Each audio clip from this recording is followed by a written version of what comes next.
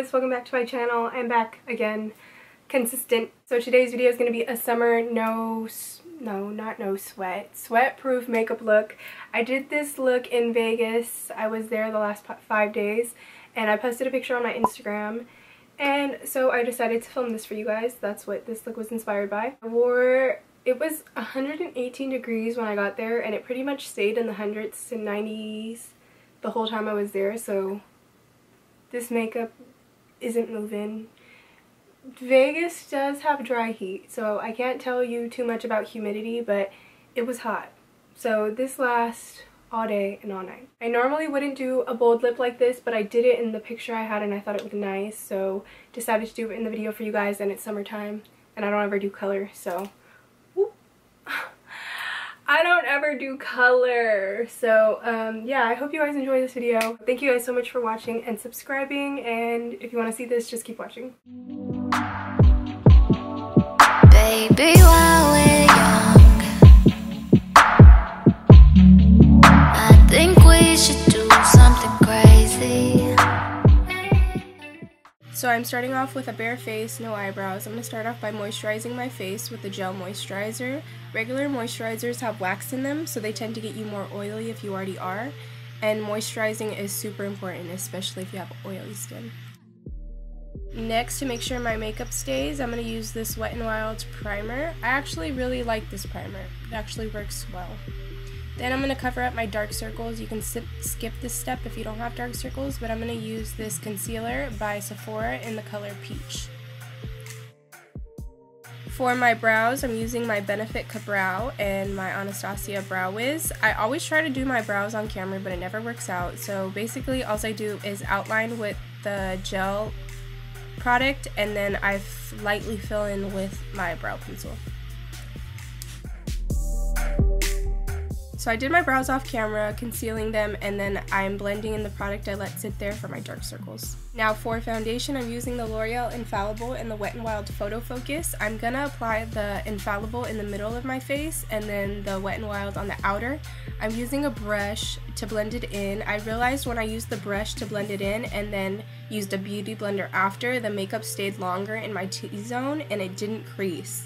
And it looked a lot more airbrushed than just using just a beauty blender, because normally you see in my other videos I use just a beauty blender. So I like this, and the makeup stayed longer. So for concealer, I wanted something that still highlighted and concealed my dark circles, because they're still kind of peeking through. So I'm using just a little bit of this NYX concealer, because a little goes a long way, and this is definitely a full coverage concealer.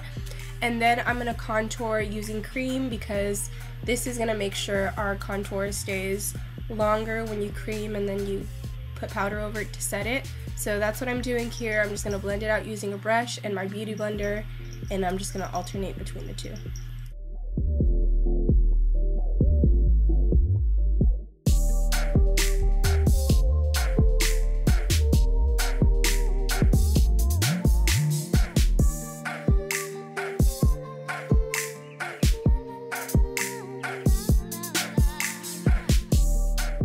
Now to set the highlighted areas, I'm going to use the Airspun powder, loose powder. I'm going to use my beauty blender, and I'm just going to apply that to slowly, slightly bake. I'm not going to leave it on too long.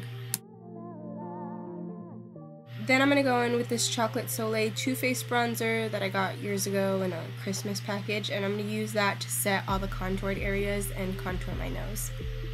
Do add a little contour to my eyes just to, I guess, define them a little bit, and then I'm going to use my little small brush by Real Techniques to blend everything together. I also like to use the powder puff it comes with just to set everything. Now I'm going to set my makeup using the NYX Dewy Setting Spray, and then I'm going to go in with my favorite bronzer. This is MAC Give Me Sun, and then I'm using this Laura Geller Gilded Honey. I couldn't remember, you guys. I'm going to use this. I'm applying a lot of highlight today just because I want an extra glow. This is a summer look and you want to be glowing within. So I'm going to apply this one first, then I'm going with my Anastasia Nicole palette, and I'm going to use the color Glow Getter, and I'm just going to apply that over the Laura Geller highlight. Lashes, I'm using the Salon Perfect 110. These are from Walmart. And I applied my lashes off camera. If you guys are having a hard time applying lashes, I do have a video on how to apply lashes on my channel. I'll post it somewhere here. And yeah, so I'm just applying mascara and blending my lashes together. My lips, I'm applying some chapstick. This is from Sephora. Then this is what I would normally do, but since it's summertime, I'm going to go in with a red lip. Using this darker red, this is our Jordana lip pencil, and I'll put the color down below just to outline my lips and create an ombre effect.